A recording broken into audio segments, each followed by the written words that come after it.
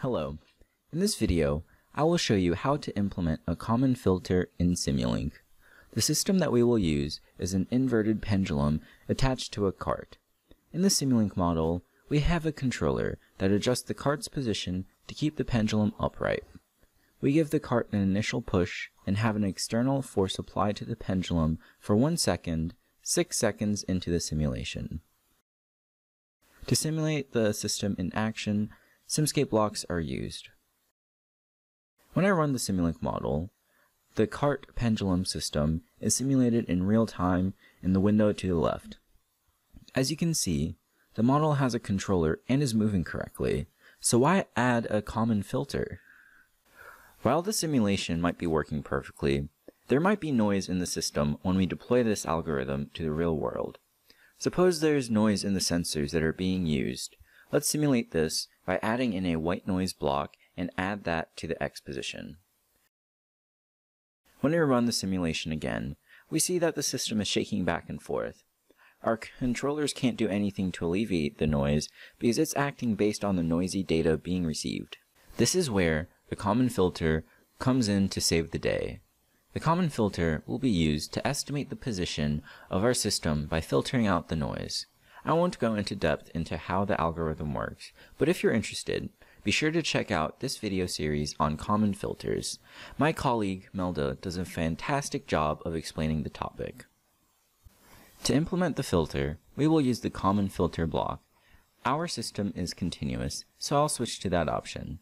But if you need to deploy a model to any hardware, be sure to select discrete time. Next, we need to enter in the state space model for our system. Having an accurate state space representation of your system is very important, as this is how the filter will estimate the behavior of the system. In this case, I will have the matrices for A, B, C, and D defined in MATLAB. Instructions for deriving the state space for the system can be found in the description. We'll leave the initial states at 0 and move on to the noise covariances. In my case, I didn't put any process noise into the system, but let's assume that there is some process noise associated with the angular velocity of the pendulum. Because our system has 4 state variables, we need to use the diagonal function and input the Q covariance as the 4th parameter. Lastly, we will enter a value similar to the noise power in as the R covariance. With the common filter block configured, let's hook it up. The U port is associated with the input force, so let's connect those together. The Y port is for the state variables we want to measure. In this case, this is the X position of the cart and the angle of the pendulum. We'll need a MUX block to input both signals into the common filter. The output of the common filter block will be a 4x1 array corresponding to our state variables. We need the X position of the cart and the pendulum angle, which is the first and third elements respectively. I will use the selector block to specify these elements.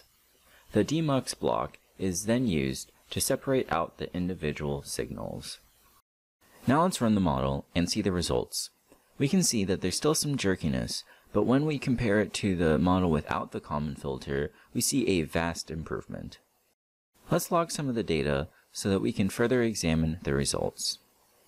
Looking at the plots of the estimated and actual X position, we can see that they are very similar up to the pendulum disturbance at the 6-second mark. This is great results, especially when we consider what the noisy system looked like. The difference seen at the 6-second mark can be attributed to the estimated angle. Looking at the estimated and actual angle, we can see a large error at the point of the external disturbance. This error is because as the angle changes, the state space would change. So you would need a common filter that would let you adjust the state space model as dynamics change. This can be done by using an extended or unscented common filter, which are also available as blocks in Simulink.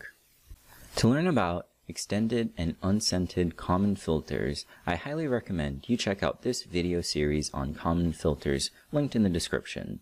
It goes in depth into common filters and implementing them in MATLAB and Simulink. Thanks for watching.